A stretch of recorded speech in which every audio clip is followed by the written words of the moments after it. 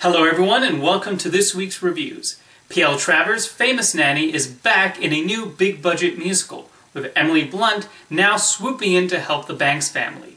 The first Disney-produced adaptation is a classic, so does the sequel live up to those enormous expectations? This is Mary Poppins Returns. From the opening moments when we're treated to a glorious overture played over Peter Elenshaw's drawings, there's immediately a feeling of being brought back to the golden age of movie musicals. Rob Marshall has an obvious respect for the first film, and he recreates that old-school Disney charm with Mary Poppins Returns. Seeing Emily Blunt in the title role, it does not take long to see her as Mary. She brings a different edge to it than Julie Andrews, but is no less charming. Lin-Manuel Miranda is also wonderful as Jack the Lamplighter, and the rest of the cast does nicely too. The musical numbers are a key element in this film, and they're performed with expert choreography, while the songs, written by Mark Shaman and Scott Whitman, are excellent additions to the Mary Poppins song catalog. My favorite song is Triple O Life Fantastic, an energetic and toe-tapping number courtesy of London's Lamplighters. A Cover's Not a Book is another one of my favorites, this one set in a ceramic bowl. The animators at Duncan's studio did a marvelous job with the hand-drawn animation, which utilizes an appropriately 1960s Xerox appearance. While Mary Poppins Returns certainly made me smile through pretty much the entire runtime, Marshall also handles the more emotional moments quite well too.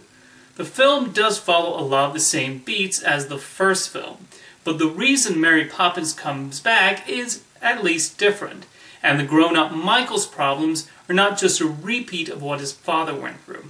Overall, I found Mary Poppins Returns to be a superb follow-up to its classic predecessor, and just a delightful experience from start to finish, along with a needed message about the power of positivity over cynicism. Next up, Leica CEO Travis Knight hops into the Transformers series, with this entering the franchise, this time centered on Bumblebee. I have to admit, I've never been the biggest fan of the Transformers property. As a child, I was more interested in the Ninja Turtles, and the Michael Bay films did not do much for me. However, I understand the Transformers are more than just the toys and the live-action movies, and with Bumblebee, Travis Knight actually succeeded in making a movie based on those Hasbro toys that I quite enjoyed, and I ended up being quite invested in the story. A lot of credit for that goes to Haley Steinfeld, who makes the lead protagonist a likable character whose motivations and feelings are understandable. The bond she forms with Bumblebee is nicely portrayed, and I really have to commend the visual effects artist. Due to his voice box being ripped out, Bumblebee has to convey so much with just his body language, and the animators did a great job there. Even John Cena's government agent, who could have been written as a one-dimensional antagonist, actually has motivations that make sense, and you understand his thought process throughout the film. From a design standpoint, the movie also succeeds. Knight and the character designers went back to the more simplistic designs of the toys, and the action scenes are directed with a lot of clarity.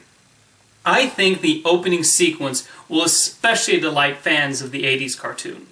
Speaking of the 80s, the movie is set during the decade, but does not overly make fun of it, like maybe another movie might have.